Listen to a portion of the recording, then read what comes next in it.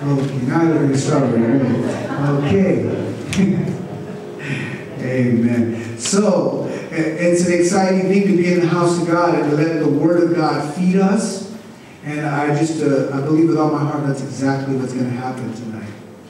We're picking it up from where we left off. I believe Brother Drew was the last one, right? To share the book of Acts? Yes. I believe that's true, right? All right, so we're going to pick up where he left off. We're going to be in chapter 10. And we're going to read verse 43 of chapter 9, which is the last verse. And then we're going to read on. And as we get into chapter 10, what we're going to find out is that that little verse in the end of chapter 9 is it's significant. Okay? If there was a title, you know, when we go through the book of Acts, or we go through any book, we go chapter and verse. We go through it in its order so that we can get all that we're supposed to get out of it. Okay? We don't just hit and miss, get those spots here and there. We want to get everything that's in it. And in doing that, thank you, brother. In doing that, you know, you get the whole counsel of God. You get that fullness. I believe that by doing that, sometimes there's not really a way to put a title, but I want to give a title to this portion of the passage that we're going to be looking at. And I even have like 2 titles. Okay, so one of the titles would be this: that God is tearing down our walls. God is tearing down our walls. Now, the other one would be probably more of a saying. We've heard this said many times, that God is working on us and He's working in us so that He can work through us. How many of you have heard this before? I know you've heard it here because I say it a lot. God is working on us and working in us so that He can work through us. If you put those 2 titles together, what you're going to find out is those are clues to what we're going to be talking about today as we bring out the Scripture, as we bring out this early church and their experiences with God and with the church and what God was doing at that time and how it affects us today. I think we're going to hear some things that maybe you didn't even think about when you read those passages.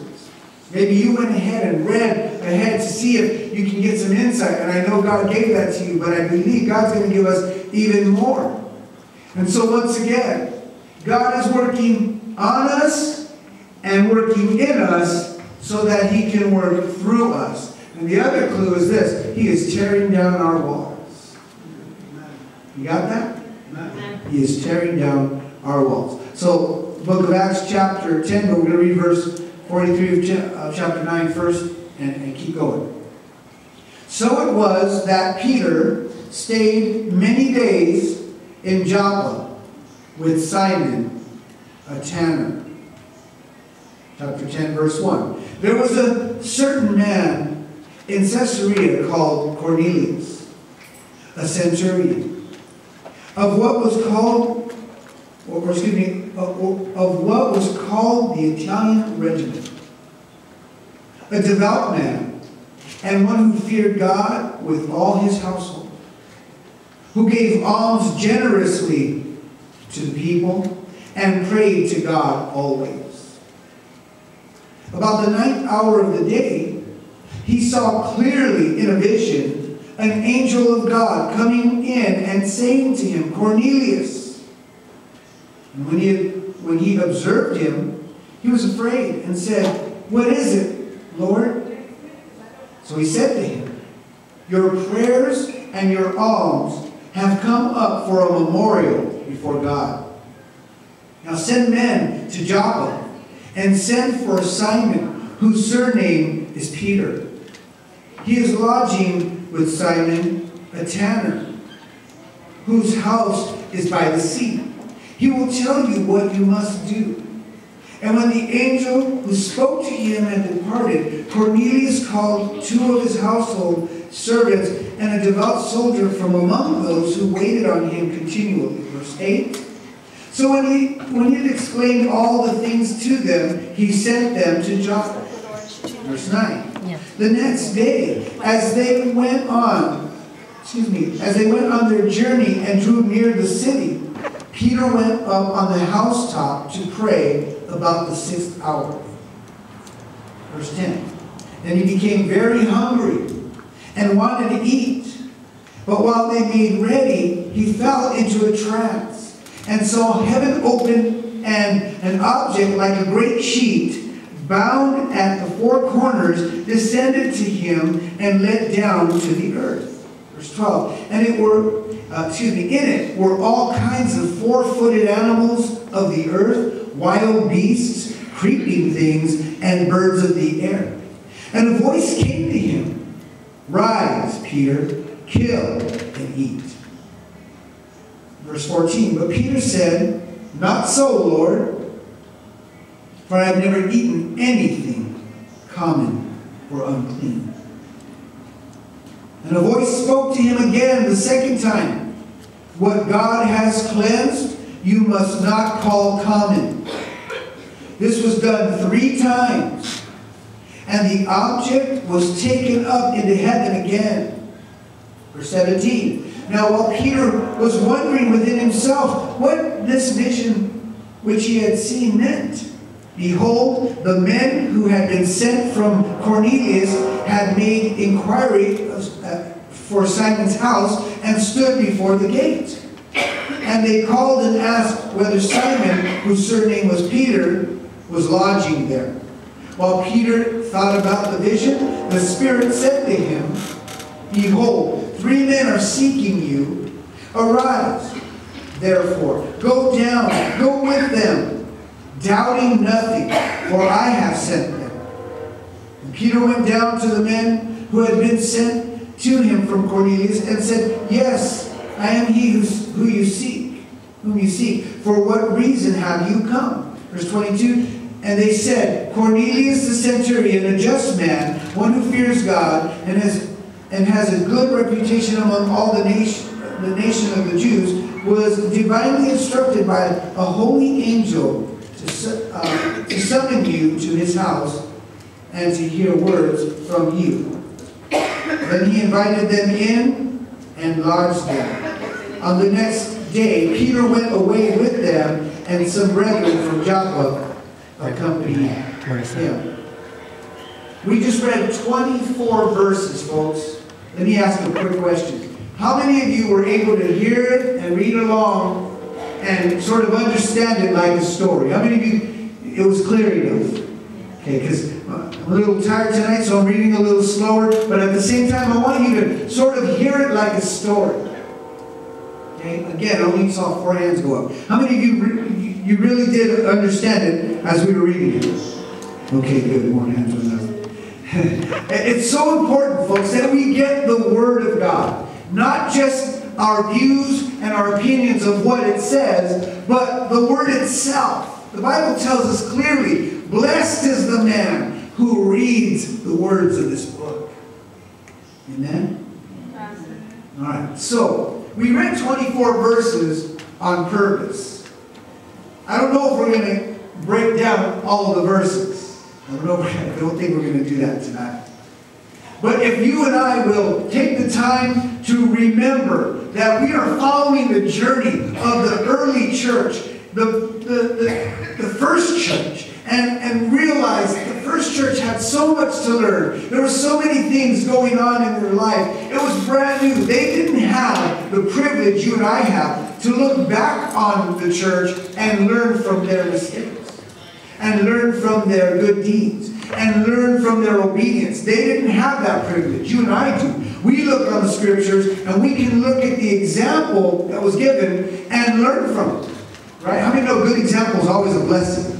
Right? Always a blessing. When you see someone who gives a good example, you learn something. You can even learn from bad examples as well. So, folks, when we look at this passage we're reading, we're looking at an early church, a young church who all the members have so much to learn. But I want to focus in on one individual tonight. We will touch on some of the other people in the story. But tonight, if we can, we're going to sort of zero in on Peter. all the way up until the 9 chapters, we see that Paul the Apostle was mentioned, and we looked at some of the things that happened with him and all of that. But if you notice, there's a change in chapter 9 that brings us to start focusing on Peter. But if you look at it from God's point of view, the Lord is saying to us here, look at my early church. Look what I'm doing. I'm doing miracles. I'm raising up people. I'm saving people. I'm rescuing people, adding to the church daily. People are being discipled and learning the ways of Christ. Okay?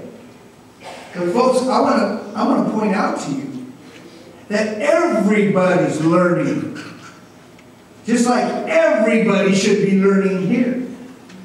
What do you mean by that, Pastor? This is what I mean. The person we're going to zero in on tonight is Peter.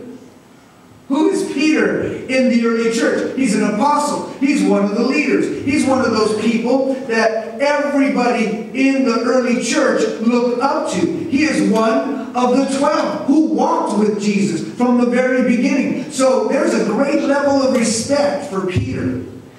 Right? Okay, just a soft amen will help you know you're still awake. Amen. So, when we're looking at Peter, we're looking at one of the leaders of the church.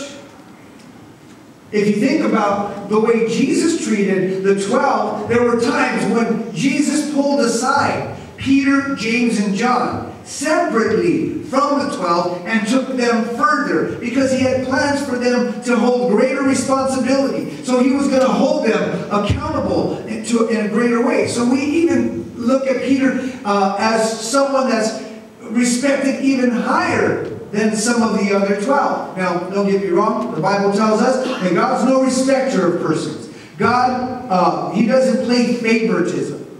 But remember, we're talking about the early church, the new church. Okay, they're brand new. Any training that anybody had was the religion, the Judaism that they learned in the temple, in the synagogue. And so in that religious system, there was all kinds of favoritism. You remember the Pharisees, the way they treated people, kiss my ring and this kind of stuff. Right? Am I wrong or what? Anybody read their Bible lately? You know what I'm talking about? That's right. Come on. There was a lot of favoritism in that, in what they learned. Even the scribes, the Sadducees, the teachers of the law, they walked around, with a holier-than-thou mentality. All you have to do is watch some of those men, those leaders of the temple and synagogue, and watch them walk by a Samaritan. Anybody remember the Samaritans? Half Jew, half Gentile. According to the high priest, they were dirty dogs. How sad, huh? Think about this. And when they would walk by some of these people, they would their cloak and all, their phylacteries and all the stuff that they would wear, they would wrap it up real tight as they were walking when they go, because they didn't want to touch the Samaritan. They didn't even want their clothes to touch a Samaritan. Why? Because it would make them unclean. See, what I'm talking about tonight is that in the old religion of Judaism, before Jesus came, all of the chosen people of Israel took the Bible, and many of them took it the wrong way. They looked at it as rules and regulations, and they turned it into religion. And this is why there were favoritism. This is why there was this disrespect and lack of love. This is why. It wasn't because God set up an unrighteous rule that people followed and it just came out unrighteous. No, how many know God is righteous? God is almighty. He's good all the time. And His Word is good all the time. Well, folks, I said all that to say this. The early church, if they had learned anything, it was a lot of that stuff. And they were now learning something new. Something was going on. The Holy Spirit was working in the church. And I want you to hear this with me tonight, and you'll figure out the title from this statement. What many of the believers did not understand is that once they were saved and forgiven, God had worked on them so that they could believe and now He's working in them, working inside of them. Well, what is God doing when God is working inside of these brand new believers? I'll tell you what He's doing, because it's the very same thing He's doing in this house tonight. This is what God is doing. He saves the new believer, and then He begins to work in them, and He begins a process of breaking down walls that are inside of them. Ugly walls. What I've come to notice in Scripture, and the Scripture's like a mirror, so it kind of shines back to me, and it makes me realize where I'm at. I don't know if you get that. If you look at the Word of God and it teaches you something about yourself, then you're reading the Bible the right way. If you're reading the Bible and it's teaching you something about someone else, not you, maybe you're reading it the wrong way. Every time you read it, oh, that brother needs to read this verse. That sister, oh, I'm going to text it to her right now. God's like, hey, just send it to them and you. Send it to yourself. What I've come to know is that in my own personal life, God's Word has revealed to me that I've got walls inside I didn't even know I had. And so do you. Did you know that we've got walls inside of us right now that we don't know we have? And there's some of them that are so thick and big and dividing and such an ugly hindrance that God can't just knock it down all at once, because you wouldn't be able to handle it. And I wouldn't be able to handle it. So God lovingly, slowly works on us and teaches us. Amen. Tonight, I don't want to label anybody's walls, because the reality is I can't see your heart. You can't see mine. You might look at me and say, well, I know Pastor's issue.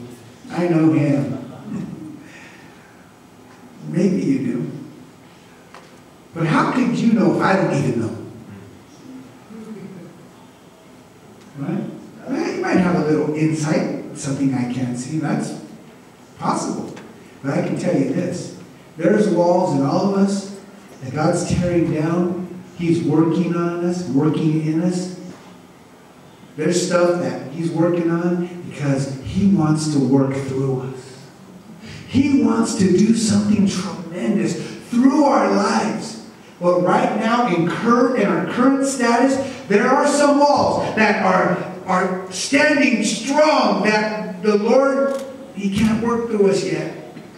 He might be able to work in some areas. He might be able to turn a corner with you here and there. He might be able to do this. He might be able to do that. He might even be able to go a few blocks with you. But I'm telling you, each one of us, God is working in us so that He can work through us. Are you listening? Amen. You might be saying, what does that have to do with anything here? Let's get back to Peter. Because everybody's learning. And everybody should be learning in the days we live in, including leadership. I'm learning every single day how every time I look at the Word of God reveals to me how far I am from God. Don't get me wrong. I don't mean how far I am from His love. He loves me. I'm not talking about how far I am from His presence, because that's not the case either. I'm talking about how He is infinitely more righteous than I am. He's infinitely more powerful and infinitely more wonderful than any of His creation. Are you listening? Amen. Amen. Are you awake? Amen. Do we have to do some jumping jacks tonight? No. Hope not. I don't want anybody leaving here without getting what we're talking about tonight, what the Word of God's revealing to us. The Bible tells us that our righteousness, I can already hear it in some of your minds. You finished the scripture. Some of you did. Is like, who wants to say it? Our righteousness is like filthy rags. Now, I was doing the dishes today at my house. That's awesome. Isn't it? That is pretty awesome. Part of it because Sister Brenda's laid out sick right now. Oh, you are mean. Amen. Una special case, Pastor? No. As much as I can, I am. But I discovered a pan that was covered up. Has ever happened to you guys? Somebody cooked something and I could not recognize what they cooked. And I uncovered it and I looked, I was like, oh. Sorry, didn't mean to get gross. And I was like, oh. And so I started looking around for those things that really clean good, and I couldn't find anything. So I found these rags. I busted out the Ajax dish soap. It's supposed to cut through grease 99%. I know this. I was looking for the Ajax, that stuff you use to, I was looking for it. I was going to the garage, trying to find something, because that pan needed some help. Because if I couldn't clean it was going to go in the trash. That's how bad that was. And I was like, but I got to clean it. 15 minutes. 15 minutes on one pan. Gosh. Then I got afterwards I got the hot water and I'm wringing the rag out and everything. And the color of the rag was like light blue when I started. It looked like mud brown by the time I was done. It looked all nasty. Right then and there, as I was looking at the rag, that scripture came to my mind. The best that I can offer God on my own, the very best worship I can give, the very best attitude, the very best offering or whatever, it is like filthy rags, like this rag. You ever smell a nasty, dirty sink rag? Oh, nasty. Or greasy. I didn't even want to put that thing in the washer. In the washing machine. God revealed it to me. He made me realize that on my own, trying to offer to God, trying to get His approval, that's what it looks like. That my worship, that my offering to God, the righteousness that I would come to God with is like a filthy rag. But when Jesus saves us, and He washes us, and He cleanses us, now our worship is a sweet-smelling aroma to His nostrils. It is a beautiful sound to His ears. Why? Because the thing that cleanses, even the Bible tells us in the Old Testament, that it's like a bar of soap. I don't know how to explain that tonight. I'm not going to try. But God, the precious blood of Jesus washes any stain and any iniquity and any filthy rag. He washes it perfectly. And what does He call it? White as snow. After the Lord's got done with us, we're white as snow. Amen. That's righteous. Now we can offer righteousness. Yes, to God. Can I hear an amen for any of this? I mean, think about it. You might say, you didn't have to go through the whole dirty pan. Well, why not? My hands are all like prunes from that adventure. Sometimes you and I as believers, we need to be reminded of what the Word of God says so that we can appreciate what the Word of God tells us that God did for us. When we think, well, I'm not that bad, I'm not as bad as them, you're missing it. And that's why you can't appreciate what God's done for you. You can't appreciate how far we were from God and how He raised us up, how He reached down and brought us out of the miry clay. See, when we realize that, then our worship becomes genuine. Then we can sing, I'm coming back to the heart of worship. Then we can say to God, hey God, I'm sorry for what I turned it into. I just turned it into a song. I turned it into a time where I'm warming up before the preaching. I turned it into, I'm sitting out in my car waiting for the song service to get done because I don't want to go in there and sing. I'm sorry, Lord, for what I made it. Everybody listening? Yeah. All right, I got to get to this though. Everybody's learning. And we're looking at this early church, even the leadership of it. And we're watching God in His wonderful and powerful work. We're watching Him work. And so let's look at Peter just for a few moments tonight. I know I said a few moments, but we're going to, hallelujah.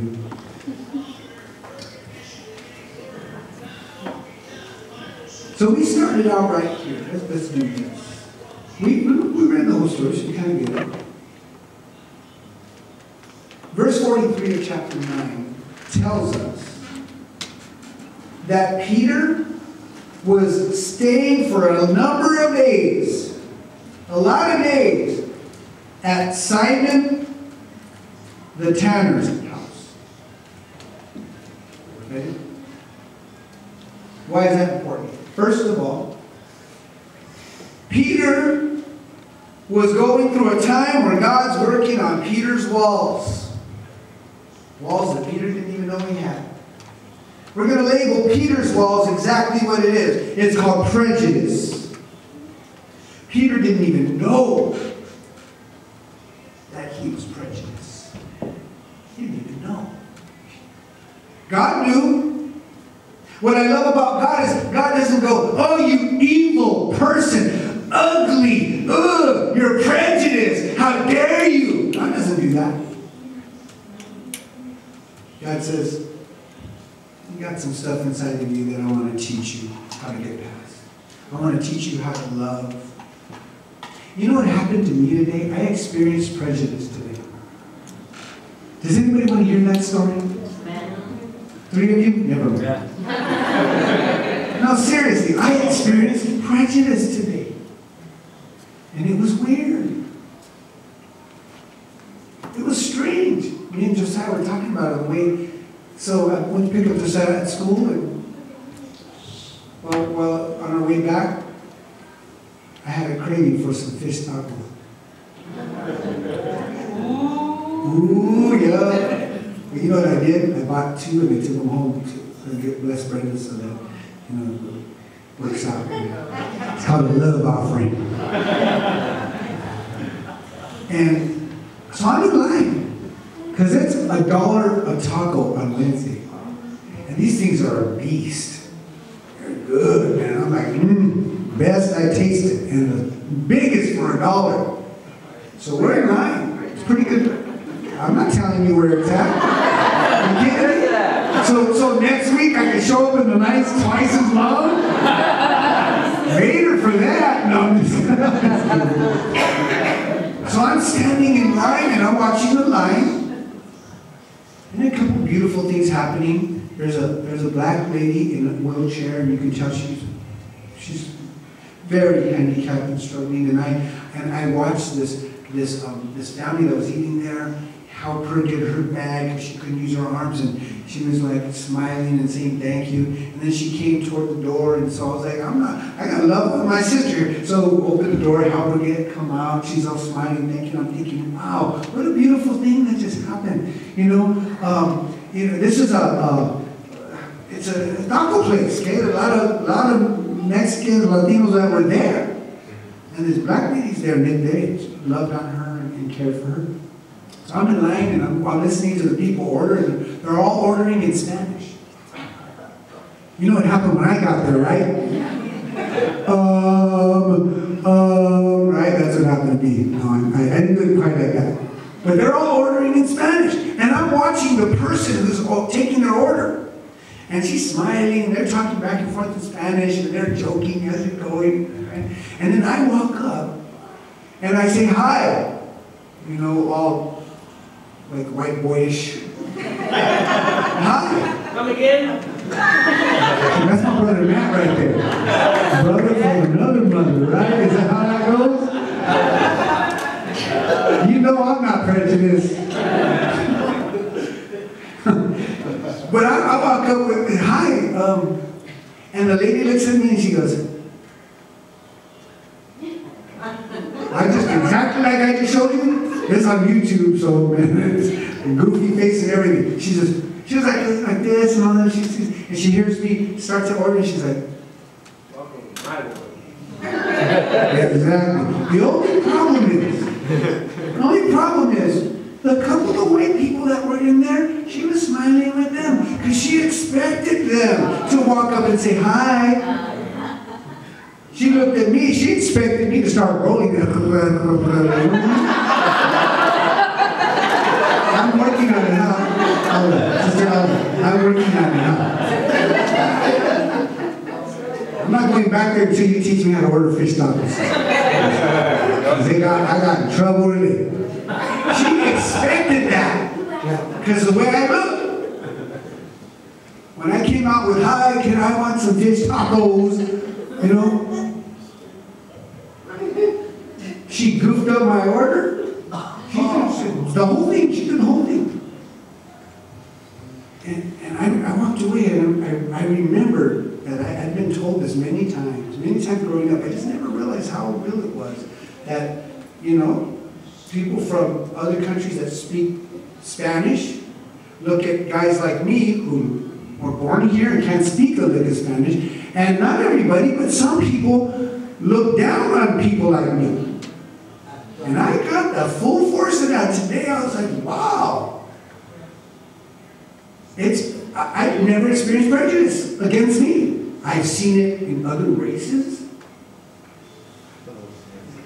I've seen it a lot. But I just never expected that. That prejudice. She didn't know me. She didn't know anything about me. But because I couldn't speak Spanish, but I looked like I could, I'm a coconut in her mind. Brown on the outside, white on the inside. I expect the white customer to talk like that, but not you. And it came out in the face and the body language, and I was even worried about the food. I'd be back out slowly, you know what I mean? I was worried. You will be surprised how much prejudice is really in a lot of us. Different ways, not always racial. Not always racial. Sometimes it's prejudice over culture. Sometimes it's prejudice over silly things we don't understand. And we'll do the face and all that stuff. And don't even realize that we're like that. And God does know it. And so He'll do things to work in us. Because I'm going to promise you this, by the Word of God, if we don't get past these kinds of walls in us that divide us from the work that God wants us to get done, we'll never reach people the way God wants us to reach them. And this is what's going on in Peter. Peter was raised and he learned Judaism. He learned religious legalism. He learned all of that. I was reading in Leviticus all the dietary laws and how, be careful. Don't, if you touch that, you're unclean. If you do it this way or you talk to that person in the wrong, it's unclean and you're guilty. And all these laws. And so God is working on Peter to break down that ugly prejudice, because God wanted to use Peter to touch the Gentiles and to bring the gospel and the Holy Spirit to them, the message. But the way he was, it wasn't going to work. And so the first thing you see that God has Peter do is God has Peter go and stay in Simon the tanner's house. Simon is a tanner. Brother Drew told us about that last week, what a tanner was. A tanner was one who basically cut up animals and got their skins and dried them out and cleaned them out. And basically they were touching a bunch of unclean carcasses. And for the Jew, a person in Judaism, that's unclean. You don't get near that. It makes you unclean. And so imagine Peter. Well, God, do you want me to go stay at Simon's house, the tanner? Okay, Lord. But all my life, that was unclean. All my life, we didn't do that. We didn't talk to those people. We didn't go there. Well, God's saying, well, now you've been born again. You are new in Christ. You don't see that way anymore. When you see people, you see people. When you see people's culture, you see people, period. Whether the culture is different or not, it's still people. And Jesus loves those people and wants to reach those people. And he wants to fill this building up with those people. And so if there's any wall in there, Peter, that you can't get past, I'm going to work on you, teach you how to love with the love of Christ, so that I can work through you and you can be an instrument to reach them. Are you listening? That's the first thing. The second thing we see, and I am overviewing this part of the story next week or so. Well, I'll have to break down some of the details that we're not going to cover tonight. But the next thing you see is that this man Cornelius, he's a centurion. Verse 1 says, there was a certain man from Caesarea called Cornelius, a centurion of what was called the Italian regiment. So it tells us he's a Roman centurion. A centurion is a soldier who's leading 100 soldiers. He's in charge of 100 soldiers, and he's a part of an Italian regiment that's 600 soldiers. So, like, there's 6 of him in a regiment. Okay? So this centurion, he's not a Jew. He's a Gentile. And the Bible says about this guy, look at what it says. Verse 2, he's a devout man, one who feared God with all his household, who gave alms generously to people and prayed to God always. About the 9th hour, just in case you want to know, that's 3 p.m. About the 9th hour of the day, Cornelius saw a vision of an angel of God coming and saying to him, Cornelius, verse 4, and when he observed it, he was afraid and said, what is it, Lord? So he said to him, your prayers, your alms have come up for a memorial before God. I don't have the time to give the details of what's going on there. I'll do that next time. But just understand, this man is not necessarily saved yet. Not necessarily. But he has been taught well and has done some things that have pleased the Lord, and he's seeking God, and you see it in his action. He's seeking, he wants to know God, he's praying to God, but he doesn't know the way yet. So a vision of an angel of the Lord comes to him, and the angel speaks and says, go and get Simon Peter. Go get him. Okay? And what's interesting to me is God, in the vision, and the angel of the Lord in the vision tells him, go get Peter. And by the way, Peter is hanging out at Simon the tanner's house. Are you guys still following me? Yeah. You sure? Yeah. Kind of did a quick over, and I saw some of you sort of glazed over. I'm putting you to sleep now. We'll pray right now. We'll pray. God help us. So the angel of the Lord says, go get Peter, and by the way, he's at Simon the tanner's house. Folks, some people would read that and say, well, God's just giving them the location. So then why does he tell them the tanner? Why does he tell them his occupation? Why not just say 14653 Joppa Street? He doesn't say that. He says the tanner's house. There's something in that we need to see. Because Cornelius is a Gentile. Maybe he's worried when God says to him, send for Peter, the Jew. Send for Peter, Simon Peter. Maybe Cornelius gets nervous. What, is he going to judge me? Is he going to treat me bad?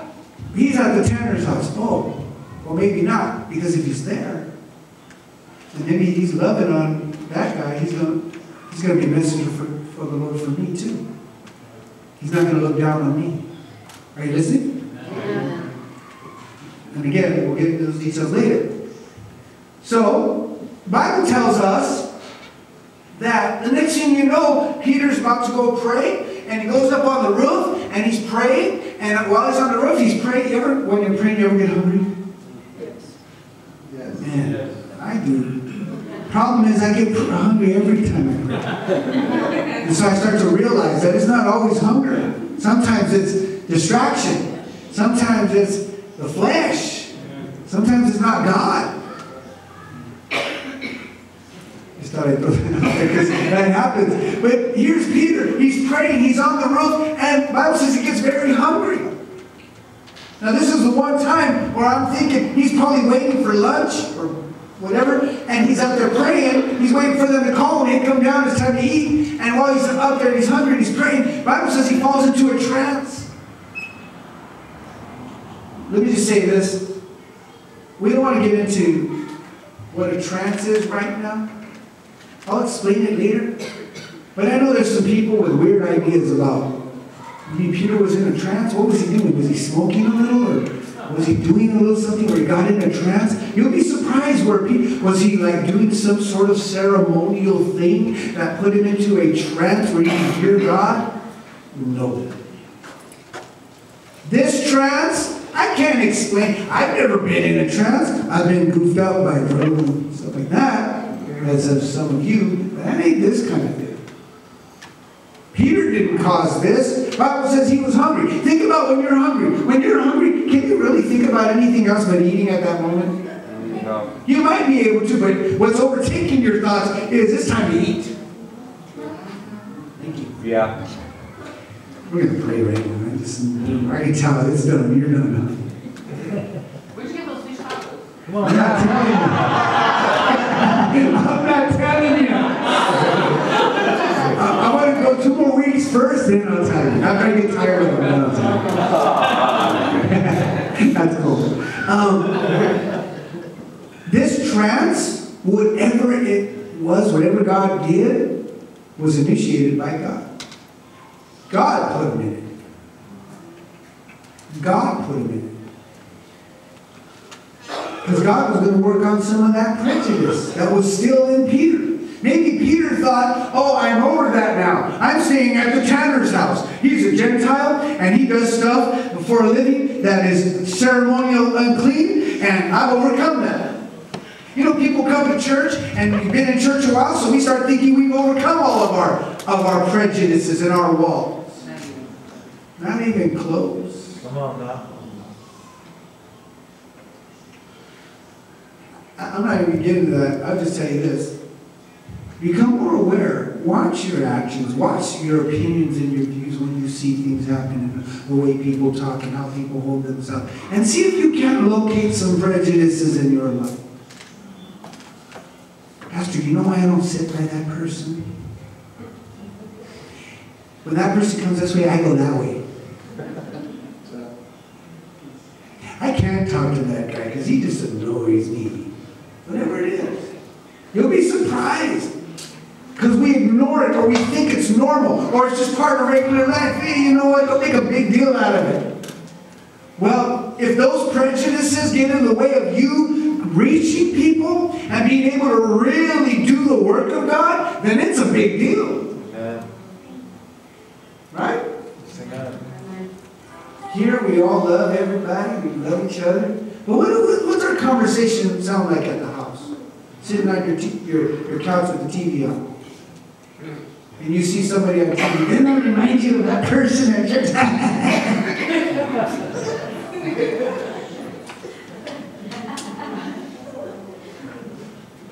You can tell I've been there, huh? What's the conversation like? Oh man, you know what? That person really gets to get right. He needs to change that. Oh, but we're just going to pray for them.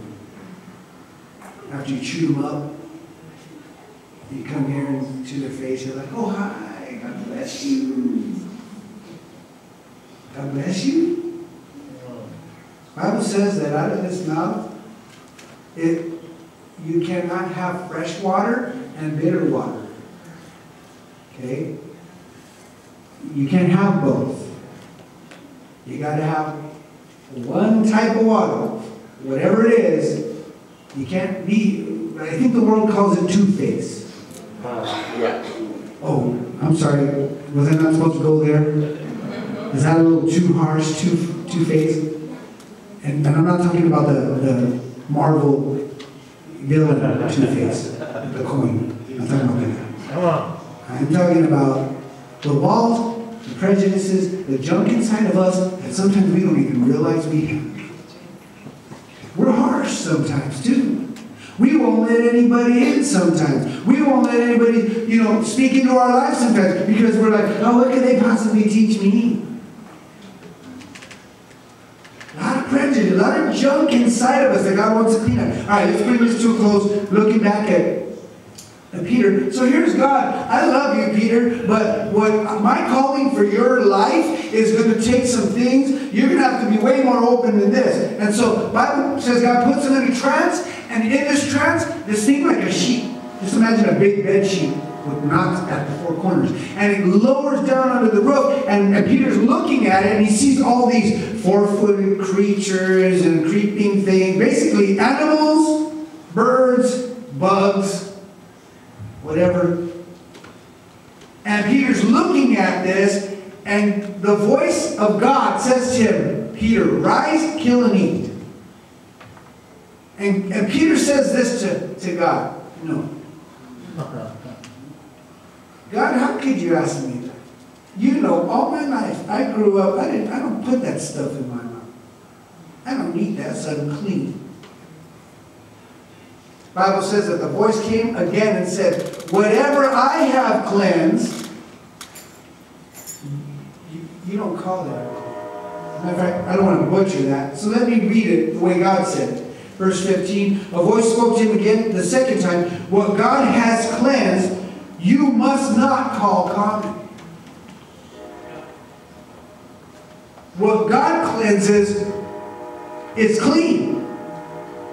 Now, does anybody really think that God's just trying to teach Peter what he can eat? Does anybody really think that? You really think that the whole lesson of this trance and a sheet coming down with all this stuff that he would never have touched before, you really think God's just trying to broaden his menu? Is that what we think's going on? Because I'm going to tell you right now, that has nothing to do with it. What God's doing is he's teaching Peter something, but in a loving and powerful way. Because the first response to Peter is, no, Lord, not so. I'm not going to do that because I can't eat this. It's unclean. And God says, wait a minute. What I cleanse, you don't call it common. What I cleanse, it's clean. Then the Bible says he comes out of the trance. And he's thinking about it. What did that mean? What did that mean? And right when he says that, he finds out that there are three men looking for him, or some people looking for him. And God's voice comes back to him and says, go with those men and doubt nothing. Don't doubt a single thing. What's the main thing here? Those men that came looking for Peter were Gentiles. Were people that Peter was not comfortable with because of his own prejudice. And God showed Peter his prejudice in that trance. See, there's a lot of things that God is trying to teach us how to overcome or stop doing or stop looking at things that way or looking at people a certain way. Stop doubting what God's wanting to do. Stop, putting limitations. And God's trying to teach us. Don't look at it that way anymore. Get rid of that. The way you used to look at it. You're no longer who you used to be. You're a different person now. You're born again. Come on. Right? Amen. But sometimes we don't even believe we think like that. Sometimes we don't even... I bet you that person that was taking my order, I bet you if someone asked her, are you prejudiced? She would have said, who, me? No, I love everybody. Except for this Chicano that walked by. Isn't that what we're called, right? Chicano? Ocho? Coconut? Is that the translation? Coconut? What's a Chicano? Same thing? Huh? Mexican American. So, Ocho is a Mexican American that cannot speak Spanish. Got it. I see I'm learning. I'll bet you anything. Somebody walked up here and said, are you prejudiced? She would have said no. Not at all. So is it wrong to say yes? I think so, yeah. And the reason I think so is because imagine if God wants you to love someone with the gospel.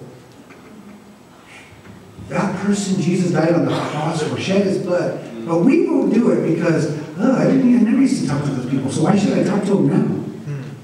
Well, maybe because they're on their way to hell, and God wants to forgive them and wash them clean, and you're his messenger? Come on. And God wants to work through you, but the problem is he can't work through you because you still still got the walls up.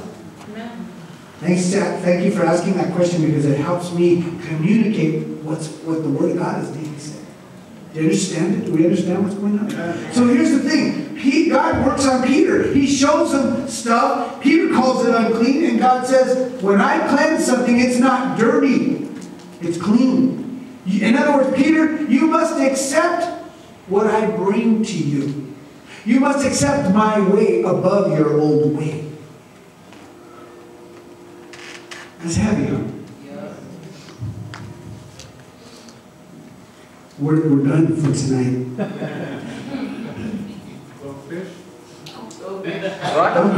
You know what road I'm taking? I'm taking the long road home. I'm going to the fish taco place afterwards. No, I'm not.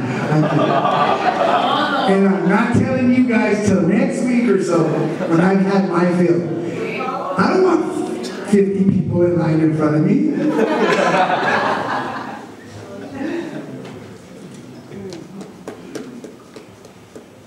It's an amazing thing what God is doing. The big picture of it is this, though. It's not like God's nitpicking everybody individually. The Lord looks at humanity with love, wanting to redeem them, wanting to save them, make them disciples, bring them into the kingdom of God. The Lord wants to reach them, and He looks at us and says, you're my chosen. I saved you. You're already born again. I want to use you. I want to speak to you. I want to teach people my ways through you. But there's some things inside of you I see that you don't know you have. So I'm going to bring about a trance. I'm going to bring about a circumstance. I'm going to bring about a situation that's going to make you confront those issues. And you're going to learn how not to be that way. So I can use you, so I can count on you to show that love of God. Instead of walking around with that chip, walking over that weird wall. So the title of this evening was God's tearing down our walls, whether we know it or not. He's working on us and in us so He can work through us. The question is tonight, and I close with the question. See, like I'm closing the round. How many of you are willing to let God do this kind of work and break down some of those things? Some areas where you're unconfident. I don't know if I want God to kind of work on that in me. I don't know if I want that. Gosh, I said that was the last thing I was going to say. It's not. Because when God showed Peter the trance, and He said, kill and eat, Peter told God, no. Maybe you're still telling God no about stuff. God's saying, I want to do this in you. I want to change that. I want you to give that up. I want you to work on that. You're still telling God no. You're saying, no, God, I'm used to that. I got used to it. I live this way. This is my way of living. God's saying, yeah, but it's not my way. And if you'll just embrace my way, you're going to find out that it's way better than your way. Or maybe some of us, maybe all of us, in some area of our life or another, we're still saying no. And so God lovingly is teaching us through our circumstances how to embrace His way, how to share His love, how to open up and say, God, your way, have your way in me. Amen. Let's give the Lord a praise today.